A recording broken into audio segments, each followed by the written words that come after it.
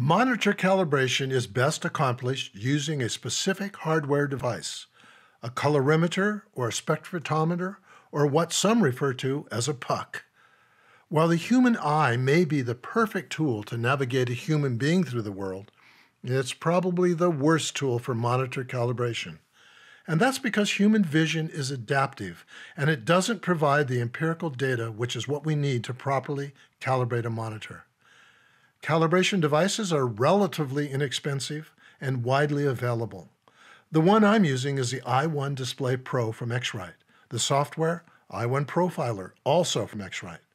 So with our calibration device attached and the software launched, I'll show you just how simple monitor calibration is. I tell my students, it's like making pancakes. You just follow the instructions. So from the home screen, User Mode, confirm that Basic is selected. This will engage the simplest and most automatic form of calibration. Now ensure that the software sees your calibration device down here.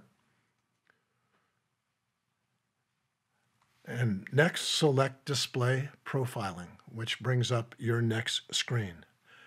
Now confirm that the software has correctly identified your display and technology type. Normally, the software will accurately determine these both, and in this case, it did correctly identify my monitor and the type of technology the display uses. Next is white point. A white point of D65 is an appropriate standard for viewing photos. However, the luminance setting of 120 candelas is in many cases too bright, which results in prints that are too dark. I suggest that a setting of 100 is a better initial choice. So I'll change that to 100. You'll probably still need to print out some proof images after calibration to determine if 100 is still too dark or too light. If your prints are now too light, try increasing the candelas in increments of 5 and then recalibrating. Conversely, if your prints are still too dark, try decreasing your candelas in increments of 5. Now on to gamma. I suggest standard is the appropriate choice, 2.20. The ambient light smart controls below should be only checked if you are working in an ambient light situation that fluctuates. I suggest a consistent ambient light condition is crucial for consistent output, so I would leave this box unchecked. Now click on Next and the color calibration screen becomes available. Once again, check that the software recognizes your calibration device. And down under Display Hardware Setup, uncheck the Adjust Brightness, Contrast, and RGB gains manually. We'll let the software set those values for us. Click Start Measurement and follow the instructions. If the ambient light filter on the i1 Display Pro is covering the lens, the software will prompt you to rotate it to the other end. Now the software prompts you to tilt your screen back to ensure a solid placement of the calibration device.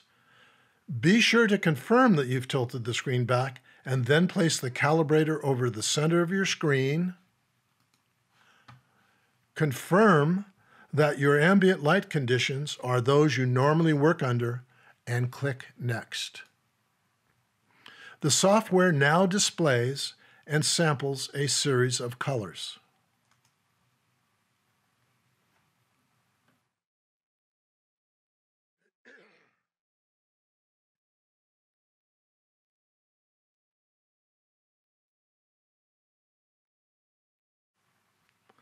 The software now advises you to rotate the ambient light filter back to the position where it covers the lens. Now position the device in front of your monitor and click Next. This will sample your ambient light and make a slight adjustment to the final profile. Click to the next screen, and here's where you name the profile. It's best to include the name of the monitor. Here I'm going to put down NEC, and I'm going to put today's date, which is 6/6/17. 7_18. And I have the option here of telling it where I want that profile placed, either on the user level or the system level. I put it on the user level because I'm the only person that uses this machine. And then it asks you if you want it to remind you to reprofile. I say every 4 weeks or every month is an appropriate time. So I'll make sure that's at 4 weeks. And then you want to have the ambient light monitoring off. You now want to click Create and save the profile.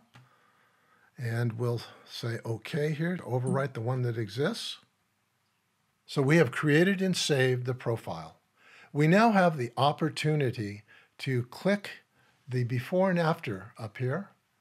Here's the before, kind of bright, and here's the after, which knocks down the brightness a little bit. So depending on your calibrator and software of choice, this whole process can vary. But as I mentioned before, just follow the instructions. The settings that are appropriate for most calibration devices are the CIE illuminant should be D65 or 6500K. Candelas, an initial setting of 100 candelas is appropriate, and gamma is 2.20. So now that we have calibrated the monitor, the optimization process can begin.